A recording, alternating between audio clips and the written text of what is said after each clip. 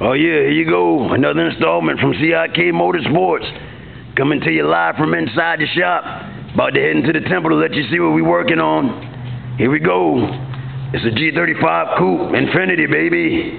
We about to go ahead and lay it down. Gonna put a black base. Then we're gonna go ahead and mix up some black candy and mix a Zerillican with that. You ain't never heard of nobody shooting nothing like that. A black on black? Oh man, you know it's gonna come out looking wet. But that's what we're about to do with this G35 Coupe.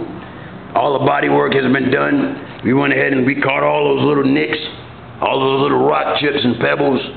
Went ahead and got all that straightened out for any little major dings that might have been caused from debris and stuff that you picked up over the years with the car. We went ahead and cleaned it all up.